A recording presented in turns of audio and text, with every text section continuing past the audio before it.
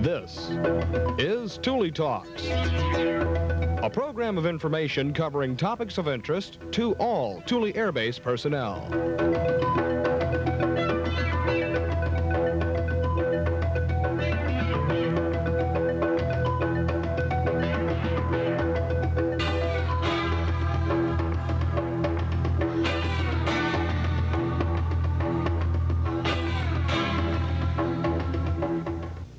Good evening and welcome to this edition of Thule Talks.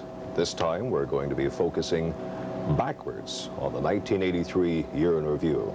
I'm Air Force Sergeant Mike Woolverton, along with Colonel John P. DeGroot. Welcome to the program, sir. Thank you, Mike. It's been an interesting year and productive one, and it was a long one, I guess, but for you up here in Thule, but it's come to a close. You will soon be leaving. What do you think about the previous year? Well, I think one of the great things about our ability here to capture things on videotape is that it gives us a chance to kind of look back and reflect on what has happened. It's pretty hard in a few words to summarize a tour anywhere, let alone at Thule. Hopefully during this program we'll look at some specific events that have taken place. It just coincides that my tour here as a commander pretty well follows the calendar year 1983. And so as we look back on some of these segments of 83, I'd like to try to share some of my perspectives and conclusions about those events.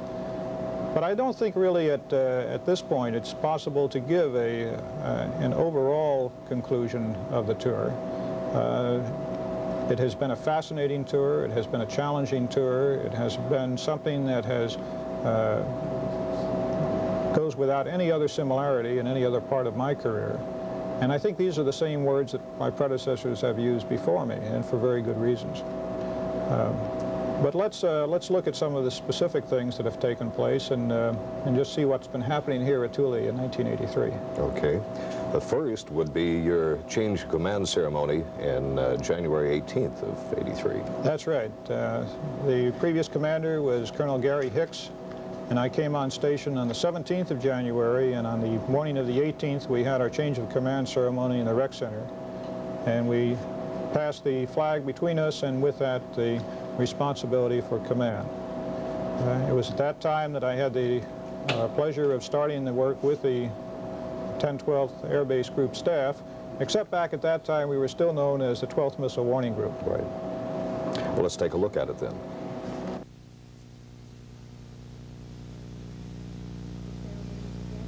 The ceremony began with Captain Susan Ross reading the call to orders. Attention to orders. Special Series Order G02. Colonel John P. DeGroot, Jr. is hereby appointed Commander, 12th Missile Warning Group, Thule Air Base, Greenland, Vice Colonel Gary L. Hicks, effective this date. Sir, I relinquish command. The change of command was symbolized by the 12th Missile Warning Group flag being passed from Colonel Hicks to our new commander, Colonel DeGroot. I understand after Colonel Hicks left, there was phase upon phase upon phase, and it all happened after you got here. That's right, Mike. They really saved up for me. The previous commander told me that they had one minor storm back in the September or October time frame, but they had had a very peaceful November and December and early January. And it seemed like he was no further out of sight with the departing 141 that we were getting phased alert. And we had a whole series of phase storms, and it was getting to be a regular occurrence. On Friday afternoon, we could count on what was going to happen for the rest of the week. But those passed successfully, thankfully. And the next big event on the agenda, as it is every year, is looking at that sky that gets progressively lighter by 20 minutes a day, and looking forward to that great point when that sun comes back over the horizon. And I'm happy that last year we captured that in fine style with this film footage.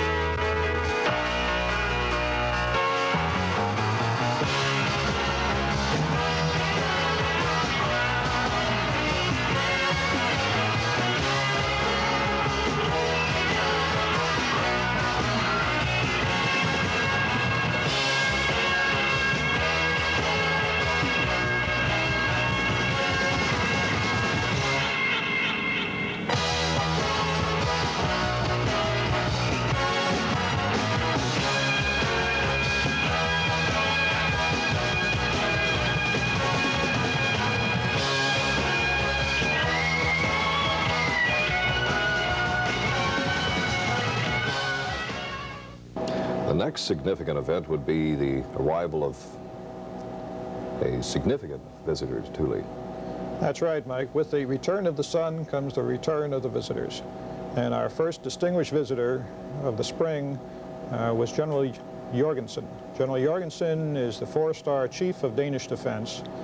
And it was a great pleasure to welcome him back for another one of so many visits he has had here before. We were particularly privileged by the fact that his wife joined him during this visit.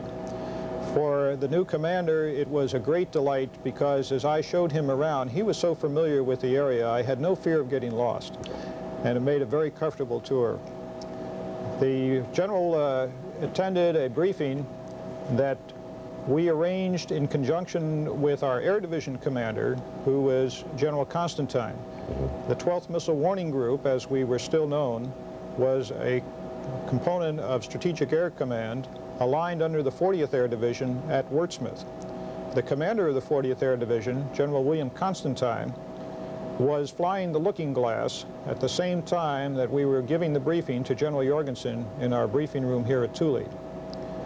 At a point in the briefing where we described our command relationships to SAC, we went to a live communication between General Constantine on the Looking Glass flying overhead in Nebraska for direct conversation with General Jorgensen here in our briefing room.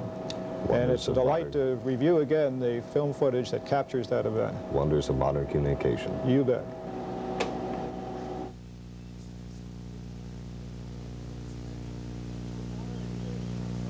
Good morning, General Constantine. Nice to hear you again instead of Copenhagen. Well, it's very nice to hear your voice again, General Jorgensen, and I want to extend a very warm 40th Air Division welcome to you on your visit to Thule. How have you been? Oh, fine. We are on top of the world, and the service rendered here on top as well. Well, very good. Well, sir, I know that you're very busy and you've got a very tight schedule, and if you will allow me, I'd like to tell you a little bit about what I'm doing today. I know that Colonel DeGroot may have mentioned that I'm flying at present airborne with the SAC command post, or what we call the Looking Glass. And our operations team has completed a number of communications checks with our SAC subordinate units. I'm very pleased to have the opportunity to talk to you, sir, to welcome you to Thule, and to tell you on behalf of all of us at the SAC Airborne Command Post, we're glad to have you aboard. Oh, okay, General, thank you so much. It was a very interesting briefing, and I can assure you, although we know modern technology, we are here around the table a bit impressed, I can assure you. We certainly also appreciate the job you do in the cause of freedom and preserving the peace. The next significant event of 1983 was when Thule Air Base joined Space Command. That's right, Mike. The formation of Space Command took place the previous fall, and in the spring of '83, the 12th Missile Warning Group, as well as other units that had previously been SAC units, joined the Air Force's newest Major Air Command. We celebrated that occasion here at Thule with a formal dining out. We used a format very similar to a New Year's Eve celebration, so that at the official stroke of midnight, we would change over from Strategic Air Command and put up the banners of the Space Command. It gave us another opportunity to look back at what this unit has done over the years as part of SAC. And it was a great pleasure to be able to present during that ceremony certificates of appreciation from Strategic Air Command to a number of the fine people that have served the mission, whether it was a SAC mission or an Air Defense Command mission before that, right on through to today's date as this mission continues. The videotape will also show the farewell message that we received for that occasion by our outgoing 40th Air Division Commander, General Constantine. And at the conclusion of our ceremony and the changeover of the shields and banners, we received a telephone communication via satellite from our new commander, the commander of the 1st Space Wing, Brigadier General Ralph Spraker. So this is another piece of historic footage that helps us look back at 1983. 22 worldwide missile warning, space surveillance, and weather units came from Strategic Air Command to Space Command on May 1st, 1983. The Space Command will also have full responsibility for 2 operational satellite systems, the Satellite Early Warning System and the Defense Meteorological Satellite Program. The 1st Space Wing will command, administer, train, and evaluate the assigned air bases and the field units. In celebration of the transfer of major commands on May 1st, there was a dining out at the Blue Nose Club on Saturday. The dining out ceremony encompasses tradition and good fellowship that enhances the military unit and can often make the difference between a good military unit and an outstanding one. The president of the dining out, Colonel John P. DeGroot, commander of the 12th Missile Warning Group, presented awards in recognition of the many contributions of people who have been supporting the mission at Thule in a cooperative effort. Some of the people receiving these awards included Commander Johansson, the Danish liaison officer at Thule for over 3 years, Danish Police Inspector Bent Bai, Mr. Rasmuslau, the Danish Arctic Contractor Site Manager, the FSI Site Manager, Mr. Tom McKee, Mr. Sven Larsen, Manager of the Transportation Department, Mr. Eric Bemgaard, Superintendent of Flightline Operations, and the Superintendent of Administration and Accounts for Danish Arctic Contractors, Mr. Bor Christensen. The Air Force personnel that also received awards included Captain Donald E. Fry, Jr., Senior Master Sergeant Gaston Cannon, Jr., Master Sergeant Herbert E. Bright, Captain Rick Smith, Airman Ralph Posey, Staff Sergeant Dennis Eplin, and Master Sergeant Gary Carnell. In keeping with the jovial nature of the dining out, Mr. Vice President Lieutenant Michael C. Vanzulis, the Chief of Security Police, sent many unsuspecting people to the Grog Bowl. And as the evening drew to a close, we heard a special farewell message from Brigadier General William M. Constantine, the 40th Air Division Commander. Your performance of the important early warning and surveillance mission is a major reason why we are at peace today. We have good people up here helping to guard the northern frontier. You've proven that a harsh climate and tough duty can't stop dedicated people. You have a very difficult job, and you do it very well. The past 3.5 years have seen many important events and a lot of progress, including major upgrades of our facilities, surveillance equipment, and the P Mountain relocation project. I'm very proud of the way you've represented the 12th Missile Warning Group, the 40th Air Division, 8th Air Force, and the Strategic Air Command. You've helped maintain peace and security, and you've helped make Thule a better place to work and live. And on behalf of General Davis and General Campbell, I want to thank you for your excellent and loyal support. Best wishes for continued success under Space Command.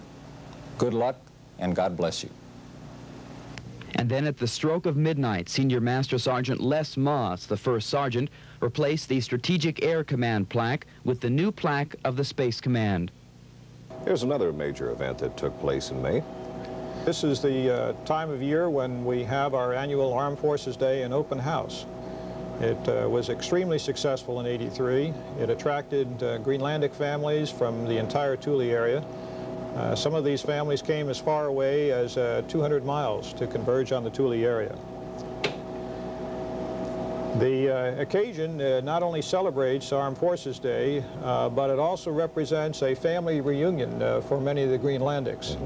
Our event started on Saturday morning, and it included games of muckluck hockey, which you have to see to believe, and plenty of games for the children.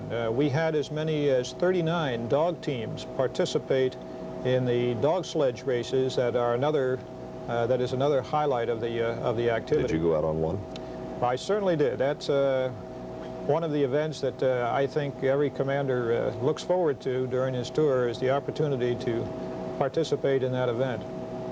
I understand that was rather cold on those things, too. Particularly when you get out over the open ice. You get a little breeze out there, and it gets rather nippy. It's a fantastic experience because for the Thule community, it gives us an opportunity to see firsthand the culture of the basic Greenlandic hunter and his traditions. The kind of dog sledge that you see out on the ice during this time is exactly the kind of dog sledge they have been using for centuries to earn their livelihood in this part of the world. It's also a rare experience because you see that tradition in close proximity to the 20th century technology. And there is a great deal of wonder and awe in the eyes of many of the Greenlandics as they come into contact with this part of civilization. I imagine there's a great deal of wonder and awe on the part of the Americans looking at the Greenlandic tradition. I know I recently had a chance to fly down through Sandi on one of the SAS birds, which of course you can see outside, and looking at miles and miles of nothing but ice, how the people can live there and survive. It's amazing. There is another aspect of this, and that is that although the languages are so different between the Greenlandic language that has only been recently a written language and the Danish language that the Greenlandics are taught in the schools in Greenland, and of course both being different from English, is that all of those differences are overcome when you make contact with the Greenlandic children. Their response to the games need no translation. They understand the games and they thoroughly enjoy the games, and everyone, whether they are American or Danish or other Greenlandics, thoroughly enjoy their enjoyment. It's a universal language. This past Saturday was Armed Forces Day at the top of the world, with the Americans, Danish, and the Greenlandic people joining in a full day of activities out on the ice. Starting off the action, there was a muckluck hockey game between the security police and Barracks 205. In the first quarter, Barracks 205 led 3-0. They widened that gap with a 5-1 second quarter score, finally topping the security police 9-3.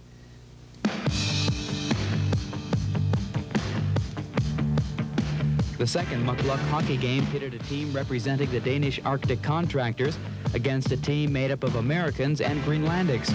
The Danish Arctic contractors won that one 4-2. And in the final muckluck hockey game of the day, the Danish team won over the Barracks 205 team 5-0. You have to learn to pace yourself. Pressure. You're just like everybody else. Pressure. You've only had to run so far, so good. But you will come to a place where the only thing you feel are loaded guns in your face, and you'll have to deal with pressure.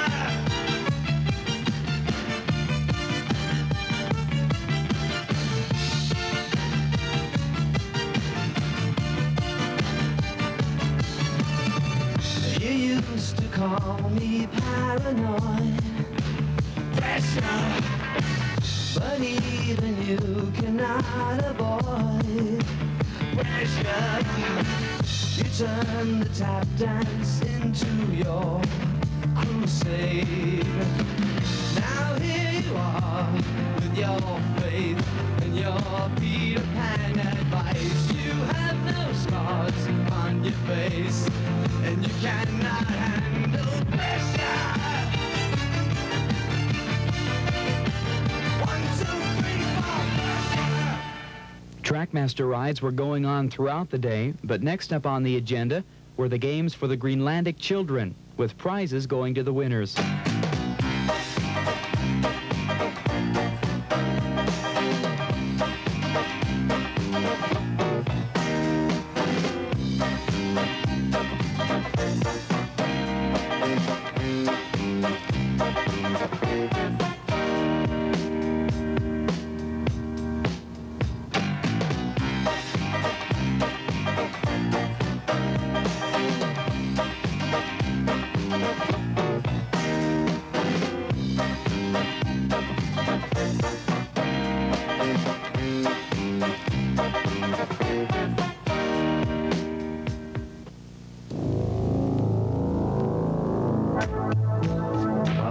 Going on, the Greenlandics made ready for the dog sledge race.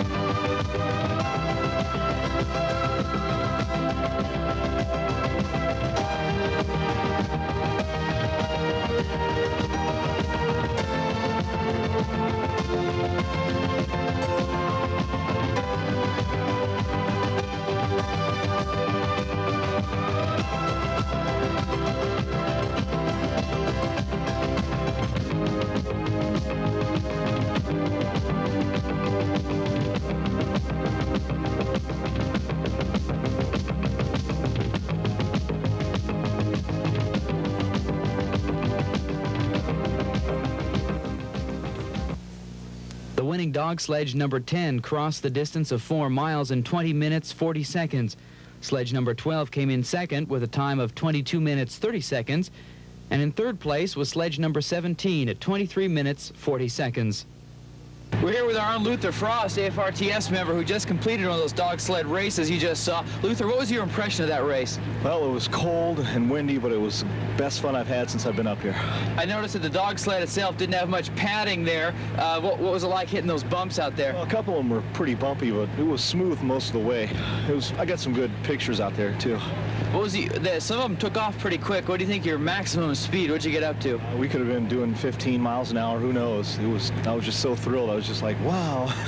And the Greenlandic, he just kind of mushed them all the way through, or what'd he do? That was nice seeing the way, he mushed them along and got them going. It was a really unique experience. I noticed they kind of bunched up around the first turn. What did they do? Just kind of one follow the other, or what was it like out there? I think they have like one lead dog, and he takes the lead and the others just kind of follow along him, and of course the Greenlandic gets them to turn. I don't know how, but he does. And the dog just keep on going, huh? Keep going, oh yeah. Okay, I guess you want to warm up now, huh? Yeah, I want to go sit in the van, warm up. Okay, great. The first, second, and third place winners received Winchester rifles, while the rest of the Greenlandic sledge drivers got consolation prizes. Jakobina Christensen also received an award in appreciation for her help as an interpreter. Then it was off to Hangar 8 for some food and refreshments. The Morale, Welfare, and Recreation Department provided hot dogs, chicken, potato salad, and ice cream to the now weary participants in the Armed Forces Day festivities. The Danish band Happiness performed, while everyone relaxed after their long day out on the ice. Outside the hangar, a Danish Gulfstream was on display, along with a United States Air Force C-141.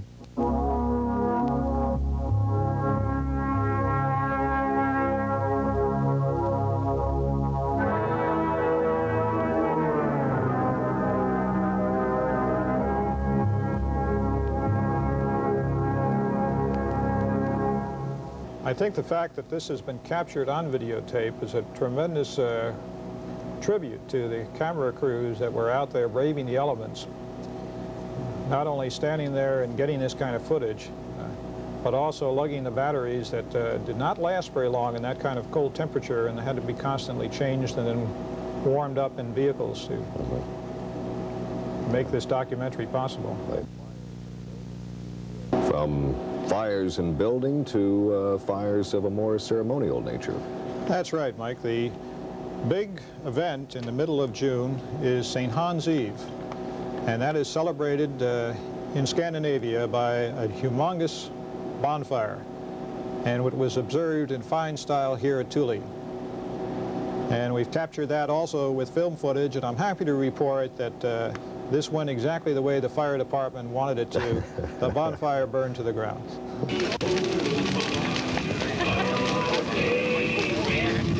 The activities going on behind me is not another readiness exercise for the base fire department, nor is another short-timers party over at the club. This happens to be an old Scandinavian custom known as St. Hans Night. It's also known as Midsummer's Night. Danish and American residents of Thule gathered together to celebrate the observance of this year's St. Hans Night, which also included a vessel representing the Thule Yacht Club. The guest speaker at this year's St. Hans Night was the Danish liaison officer, Commander Erik V. Johansen. I had an opportunity to speak with Commander Johansen about the history behind the St. Hans Night custom. At least the name goes back to what you call St. John's the Baptist. And tomorrow, the 24th of June, is St. John the Baptist's Day. There we got the name from.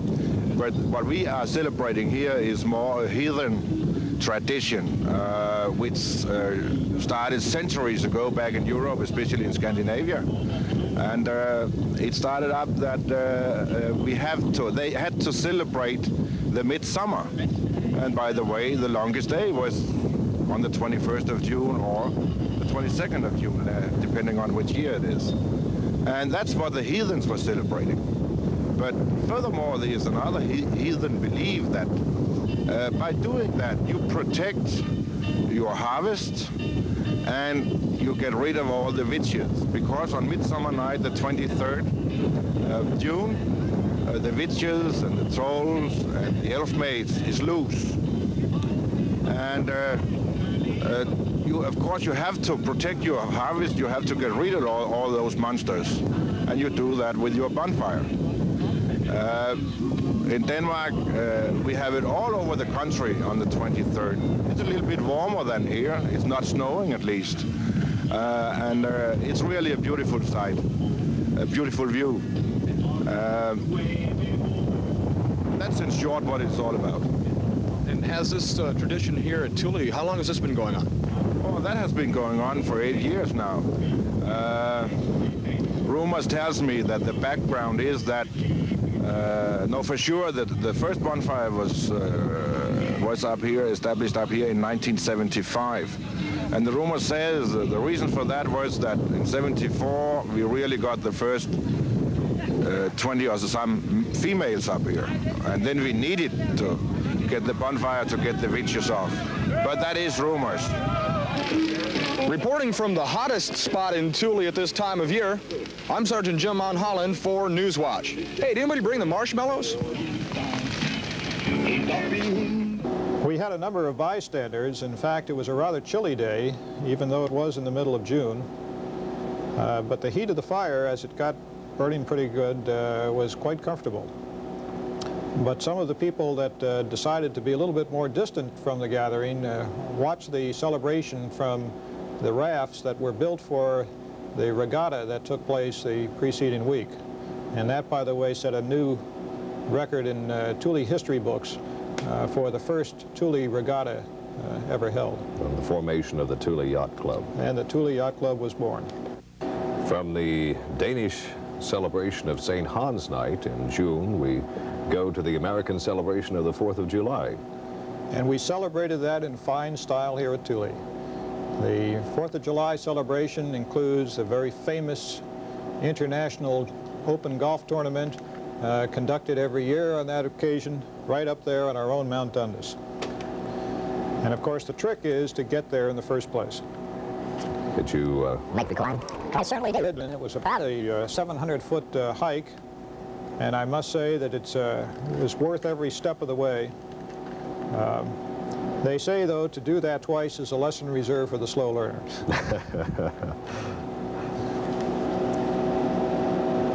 This is the kickoff of a weekend that represents many other activities as well. There is a fun run segment, kind of a mini Olympics, and there are softball games, and it's a weekend observance that is just full of great activities.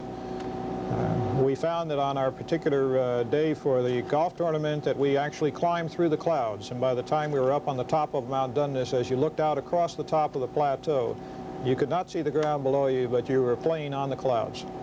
And it was a fantastic experience, and one that I can see why everybody had looked forward to up to that point, and I'm sure that will be a traditional highlight of the Thule scene.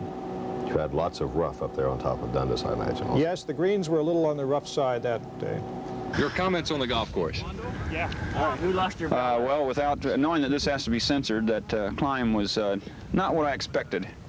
Neither was the golf course. The rocks are hell. I was in the foursome you were playing with. Good competition. I was in the foursome you were playing with, and you cannot say something bad about the rocks. You can all day long. I had excellent luck, and you pressed right there at the end. That was outstanding. Those two putts on 17 and 18. You mean those 35-foot putts that hit about 4 rocks? That's it. Great. I guess one of the other significant events for a year here at Thule is the arrival of the Coast Guard icebreakers to actually clear the path. You bet, Mike. The spring time is a time of tremendous change, and there's probably nothing more dramatic than the change that takes place out there in North Star Bay. That ice that was some 6 to 9 meters thick slowly broke up within the harbor itself, but posed major obstacles to any kind of incoming shipping until the icebreaker was able to come in and cut a path through this. So the arrival of the Coast Guard cutter Northwind was a very significant event for this installation this past year. Earlier years, the ice has been known to clear itself, but with the severe winter that we had just completed, there was no way we were going to get our resupply effort underway without the North Star blazing the way, and it continued to stay with us throughout most of the shipping season to do exactly that. After the bay is cleared, then it's time for the launching of the barge and the Air Force boat. That's right, Mike. It wouldn't surprise anybody to hear of airplanes being launched from an Air Force base, particularly here at Thule, where we have one of the largest runways that exists in the world. And in fact, we have one of the largest air bases in the world. But the ironic part about that is we have no airplanes assigned here, but we do have the Thule Navy. We have 3 boats assigned to Thule Air Base. And this was the launching operation that took place once the water was clear and the preparations were underway to receive our freighters. These were the vessels that were essential to be able to conduct those resupply operations. The barge itself is not only a valuable utility vessel, but it also does yeoman's duty in positioning ships for tying up at dockside as well as pushing the itinerant iceberg out of the way so it no longer is a hazard to navigation. This tells us that the spring has really come to Thule and summer cannot be very far behind with the launching of the Thule Navy. And since the Air Force boats cleared the way for the ships to come in, the next significant event was the arrival of the Southern Cross and the Air Force version of Box Top. That's right. This is the beginning of the port season when we had approximately 20 different arrivals and departures from the Thule Pier, providing us the bulk resupply of items on freighters and a resupply of fuel from tankers, as well as visits from the Danish Navy. They came into our waters and conducted some specific operations of interest from reports that were released earlier in that season. That was the Danish frigate Ingolf, right? That was the Danish frigate Ingolf. And it completed a very busy port season that stayed active right from the port opening in early July right through to the closing of the port in September. Some of our excitement during the summer months was on land as well, Mike. We had a series of training exercises for our fire department that used buildings that were scheduled for demolition for smoke training and firefighting exercises. We really had a realistic exercise on this particular occasion. When the exercise transitioned into a real-world burning building situation, and the end result was we accomplished the demolition project a little bit ahead of schedule, but it was very productive from all respects anyhow. I imagine it did not cause much disappointment to the people that worked up there, but in mid-September, P Mountain closed down. That's right, Mike. The role that P Mountain had played to our mission here changed over the years from its initial function as an air defense and warning installation, a control group, to a very vital communications link between our BMUS sensors up on J-site to the users of that BMUS warning information back down in Cheyenne Mountain and NORAD. With the improvement in communication technology, we were able to replace the troposcatter type of communication link that P Mountain provided us with and replace that with a direct hop up to satellites directly from the J-site, as we're now doing. In that process, the facilities up at P Mountain were then deactivated, and P Mountain will now join the remaining facilities out at Camp Tudo as facilities that are no longer needed for the Thule Air Defense mission, but facilities that are now scheduled for removal and demolition in our effort to return to nature the area of the defense area that is no longer needed to support the military missions here. So in the years ahead, we will see the gradual dismantling of the large antennas and the structures up on P Mountain, as we will also see the removal of the remaining residue of materials that were left behind when the Army no longer needed Camp Tudo. 1983 also saw some very distinguished visitors here at Thule. Among them, the chairman of the Joint Chiefs of Staffs of the United States and Denmark. General Jorgensen, of course, had been a visitor with us back in February. And this time, on his return in August, he was able to be the host for General John Vesey, of course, our own chairman of the Joint Chiefs. So we'd had the distinct privilege and honor of hosting both of these chiefs of their respective defense communities. General Vesey and General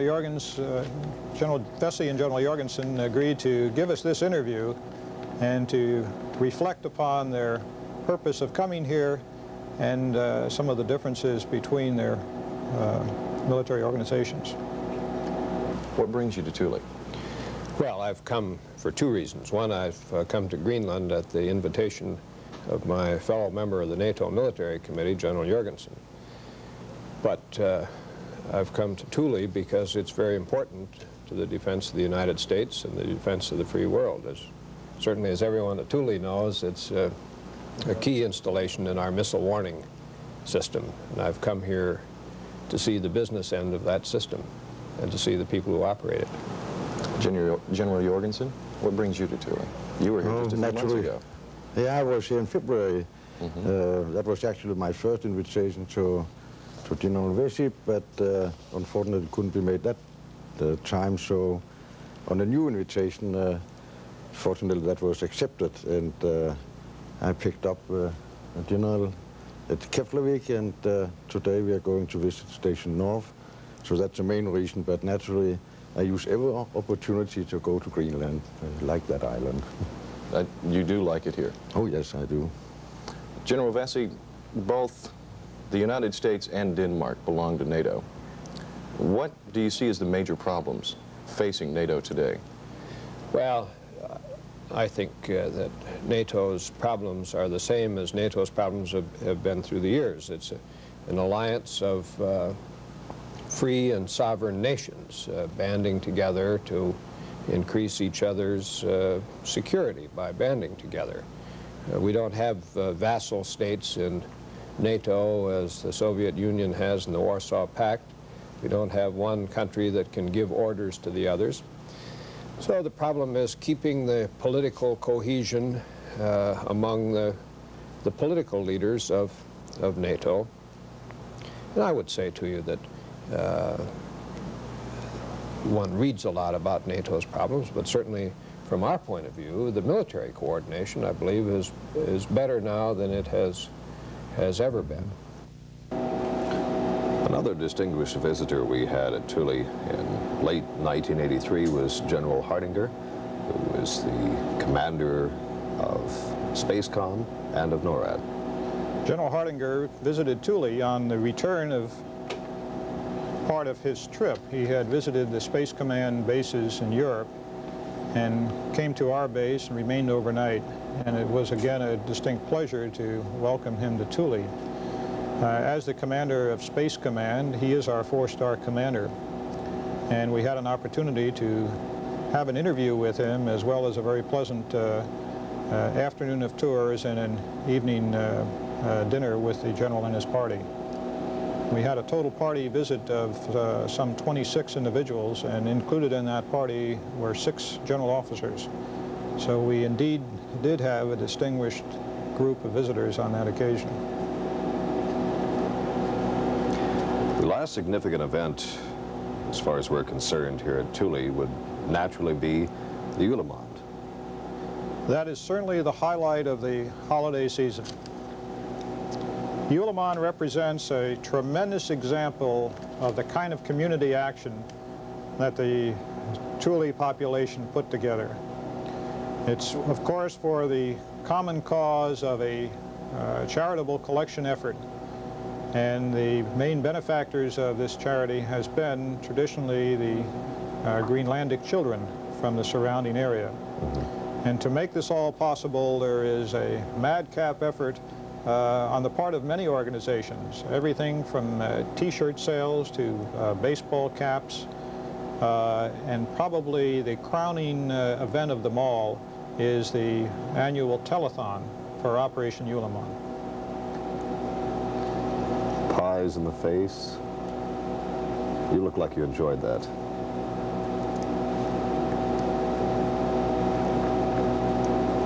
It's not only the Greenlandic children who are recipients of the outcome of Julemond. It appears that most of the base were recipients also. I think that is one of the greatest benefits of the operation, and it is that catalyst that allows the base to pull together and to have a lot of fun, and to do it all in the cause of fellowship and positive contribution. And we're hoping that in the years ahead that the potential that we see exhibited in this Operation Julemond can serve even broader purposes. We know at Sonderstrom that the Operation Julemond provides benefits to organizations on a worldwide basis, children's organizations under the sponsorship of the United Nations and other very worthwhile causes. We're hoping that as a result of the success of this year's operation, which set new records in participation and financial goals achieved, that we too will expand our horizons and bring some of those benefits to bear to other worthy causes around the world. Absolutely. It is certainly something that's within our capability and something that we as a community will only profit by in terms of the spirit and the contributions it will make to the community attitude of Thule. The recipients, or the Thule population, were not only recipients of many pies that were thrown and being put in jail, but I think it was quite a spirit of togetherness, as you say, that was a main bonus that the people at Thule here got, was the spirit. It was not without its more tense moments, Mike. You may have noticed from our viewing of earlier film footage that one of the changes that took place during this was the result of a hair-raising experience that I had during this celebration, as well as other participants. I don't know if it was a hair-raising experience or a hair-lifting experience. It was both. Apropos. It was absolutely both. All right, Trent, have at it. Wait a second, let you move. Okay, all right. I just don't want you to slide up. I think Trent's still thinking about that assignment to Grand Forks. Give me a head with hair, long, beautiful hair, shining, gleaming, streaming, flaxing, waxing. Give me down to there, shoulder length longer. Here, baby, there, mama, everywhere, daddy, daddy. Grow it, show it, long as I can grow it, my hair. I let it fly in the breeze and get caught in the trees. Give a home for the fleas in my hair. A home for the fleas, a hive for the buzzing bees. A nest for birds, there ain't no words for the beauty, the splendor, the wonder of my hair. Grow it, show it, long as I can grow it, my hair. I want it long, straight, curly, fuzzy, snaggy, shaggy, racky, maxy, oily, greasy, fleecy, shiny, steaming, gleaming, waxy, waxy, knotted, polka dotted, twisted, beaded, braided, powdered, flowered, and confetti, mangled, tangled, spangled, and spaghetti. Oh, say, can you see my eyes? If you can, then my hair's too short. Down here, down there, down there, down to where it stops by itself. Don't never have to cut it, 'cause it stops by itself. Oh, give me a head with hair, long, beautiful hair, shining, gleaming, streaming, flaxing, waxing. Now won't you give me down to there? Hair, shoulder length longer. Hair, here, baby, there, mama, everywhere, daddy, daddy, hair. Grow it, show it, long as I can grow it, my hair. Grow it, show it, long as I can grow it, show it, long I recall that those people going. All kidding aside, buddy, I think we really owe a super debt of gratitude to Colonel DeGroot for the way that he's been behind the Ulamon and helped to get the other commanders inspired. And I think that he's shown us quite a bit of gutsy courage in what he's done. You haven't seen anything. What do you hear how I act when this doesn't grow back? And as you mentioned, the major monetary outcome of Project Ulamon is the Greenlandics. We have this shot here of the Greenlandic kids receiving some of the benefits of the Ulamon. Again, with the benefit of videotape, we were able to go up to the settlement at Cronack and capture the presentation of the gifts to the Greenlandic children. And here again we see the example of the universal language of the child as it responds to the celebration of Christmas and the celebration of the receipt of the gifts provided by Operation Ulamon. It took a little bit of encouragement, but we were also able to invite a few of the children to appear before our cameras and to show us some of the things that they received. So all in all, I think it was a very productive and hopefully fun-filled 1983 for you and the base here. This review of 83 brought back so many memories and so many great feelings that one experiences up here. I think one of the most important feelings that you have by being part of the Thule community is the conviction that the mission that we perform here is one of the highest priority missions in the world, and that the people that come here to perform that mission are some of the finest people in the world. That we see in our Thule community that unique combination of talent, that great teamwork that takes place between military and civilian, between Danish and American, that puts this package together and allows us to perform in an outstanding way one of the most vital missions that we have within the free world today. It's a tremendous privilege and a tremendous pleasure to be a part of that partnership for peace and that long-standing tradition between Denmark and the United States in providing for the defensive systems that we have here at Thule. The people that make up this team are superb in their own right, and it will be a great deal of pleasant memories that I will leave here with, and hopefully thoughts that will someday make it possible to come back and to see the great things that lie ahead. Our mission is as important today as it's ever been, and probably more important than it's ever been. And the kinds of developments that we see going around us right now speak to the importance of that mission in the future. We will see in the upcoming spring the development of the radar upgrade to the BMU system. We've already seen the great improvements in the efficiency of our communication systems. And we've seen tremendous strides in upgrading our computers. These are the things that tell us that, that Thule is important. When we have our visitors of the caliber of General Vesey, and General Jorgensen, and General Hardinger come to this base known as Thule, we know that these are important missions and that we have their interest, and most importantly, we have their support.